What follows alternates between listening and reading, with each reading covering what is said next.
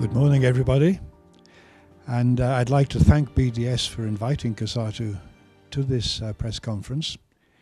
It's a further step in a very strong alliance between the two, and it's particularly gratifying for me to be able to speak today on an issue on which COSATU is totally united, on which there are no differences of opinion, no doubts, no qualifications. We are 100% behind the struggle of the Palestinian people and the BDS campaign, which is the way in which South Africa can show its solidarity with that campaign.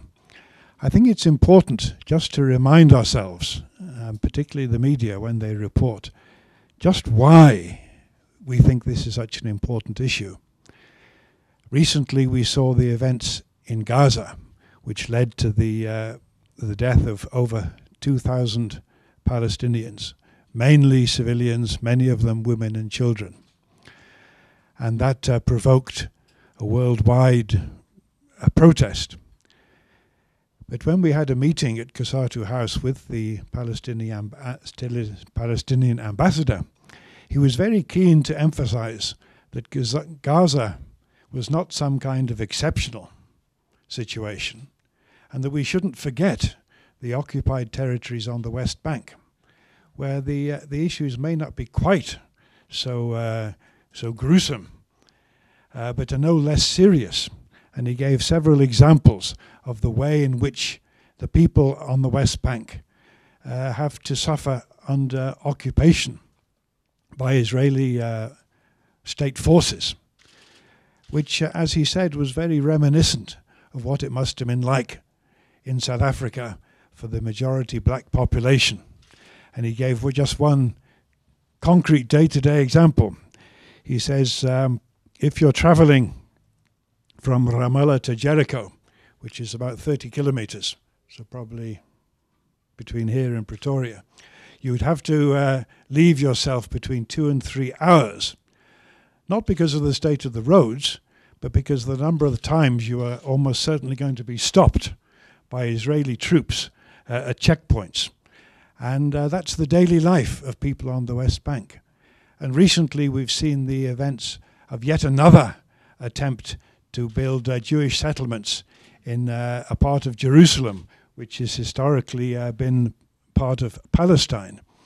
And again, it has echoes of the apartheid policies in terms of population, where they could live and where they couldn't live. And so that's why COSATU and BDS have likened the campaign to the one against apartheid.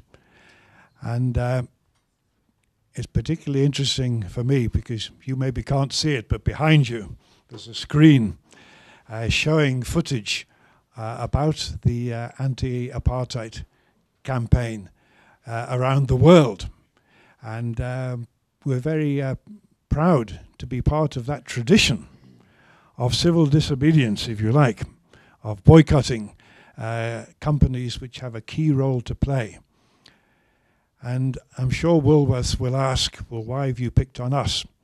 And it was interesting, on the radio recently, they were interviewing Ronnie Casserils about the anti-apartheid campaign. And he was asked more or less the same question, why did you pick on Outspan? And he said, well, of course they weren't the only company which was exporting to the world market from South Africa, but it was one with which people began to identify the struggle. Outspan became the face of apartheid South Africa. And so it was quite right to focus. And there were one or two others, of course, Barclays Bank at the time.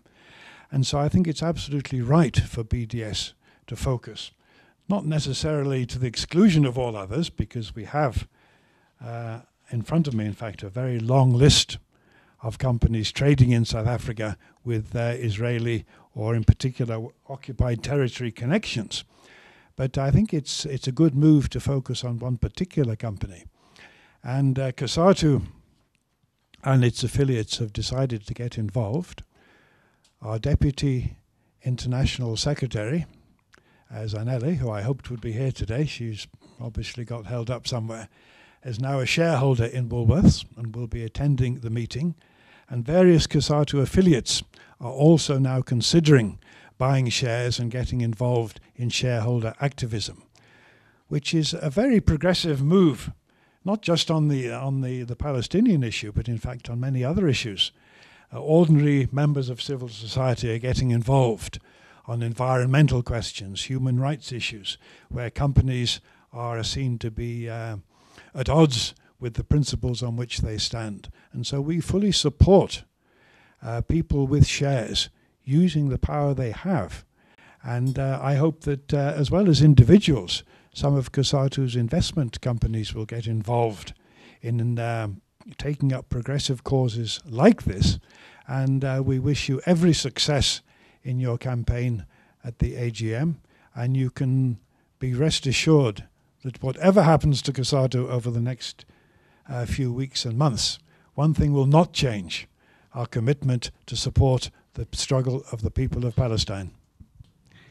Because I think it's one of the worst problems of capitalism that they take an incredibly short-term view of what is good and what is bad.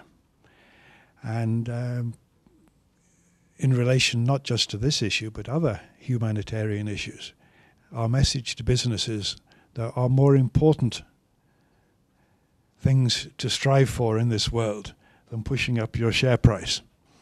And this is one of them. Obviously, treating their workers properly is another one. Looking after the environment. But certainly when it comes to solidarity with people who are being oppressed and persecuted, surely that counts for more than whether the share price goes up or down.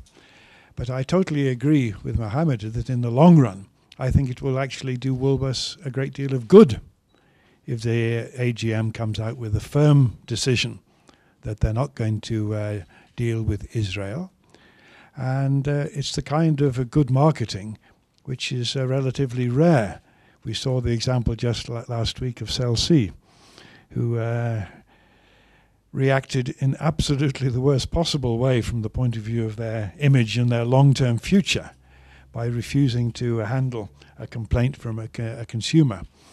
The Woolworths issue is far bigger than that, but I think we can learn lessons from that by taking a stand on behalf of people who are being oppressed and persecuted, they will gain enormously.